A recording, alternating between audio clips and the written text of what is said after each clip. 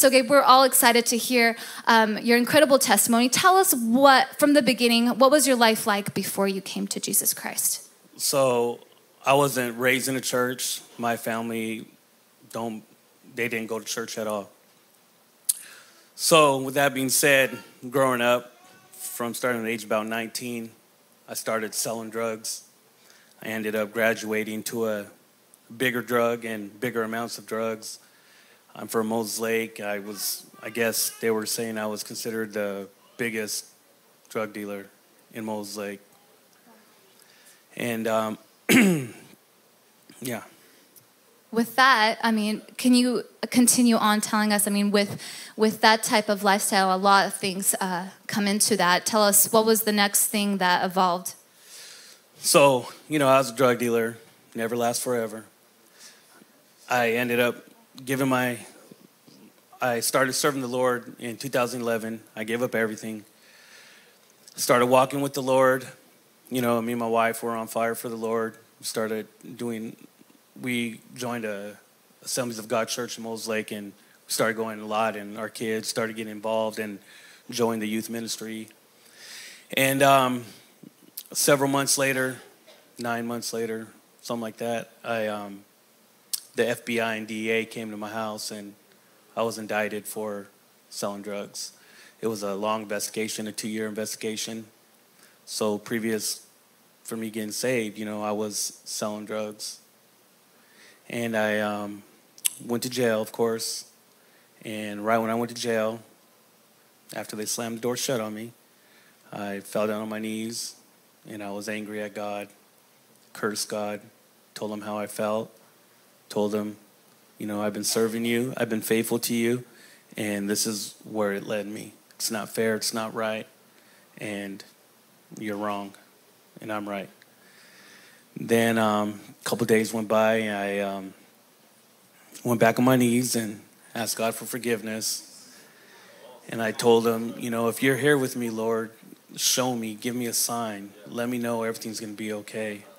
The next day, a lawyer came to visit me, and he asked me numerous questions. And one of the questions was if I was in a treatment, and I denied it. I said no, which I really was. I checked myself into an outpatient treatment for a long time.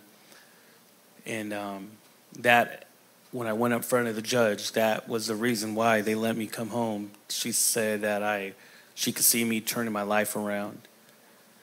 And I came home, and I was battling these, my courts, and my faith grew strong. I was looking at 10 years prison.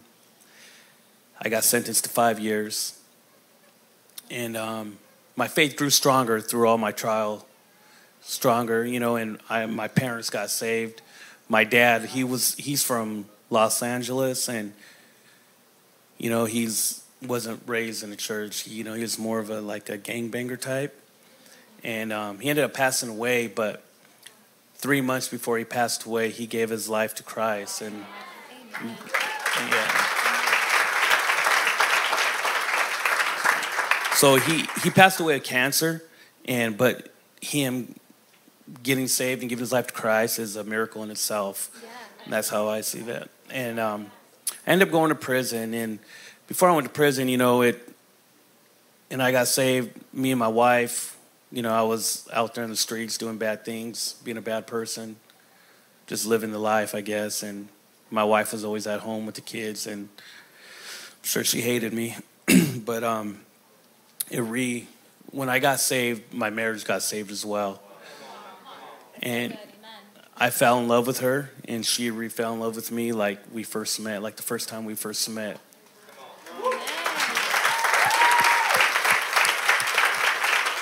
And, we have 6 kids, and I was away, and the Lord provided for her. She did not go without. All those years I was gone, she did not go without. And that just being faithful to God, even though I was there, just prison life happens, but keeping God as the center of my circle, he provides while I'm there and out here. And wait, there is more. So he was talking about also that you received a healing. Tell us a little bit about that a couple of years back at the Race to Deliver conference, how you went there and go from there. Yeah, that's how I became HungryGen. I got notified with HungryGen. I seen an advertisement on Facebook about a healing Johnny Chi conference. And I have sleep apnea. I got diagnosed years ago. And I went there believing I would get prayed for. Believing I would receive a healing. And I went there and I got prayed for. I stood in line. And months and months later, I went to the doctor because I wanted to get reevaluated. So I did a whole sleep study test. And it came back, I was free from it. Wow. Amen. Now, Gabe, for those that may not know how sleep apnea affects or makes an impact on your life, I mean, you were waking up several times throughout the night. And for how long of a period did you have sleep apnea for? For about 5 years. And yeah, I'd wake up tired, miserable, and headaches, stuff like that. And since you received that healing, that hasn't been happening. You're doing really good. Oh, yeah. Yeah, I'm good. I'm normal. Amen. Amen. You guys, this is just an incredible testimony of God completely transforming his life, restoring his marriage, and just every area of his life. Come on, give God just some glory in this place for all of that. And Gabe, what would be your word of encouragement for those that are here today or those that are watching on live stream, even on Facebook, just like, we had that advertisement, it reached out to you. What would be your word of encouragement for people here today that just need that hope or that step to take towards Christ? Just be faithful to God and keep yourself surrounded by godly people. Be obedient to his calling because he speaks to you. If you can't hear his voice, he'll speak to you through other people, and keep yourself surrounded with other people.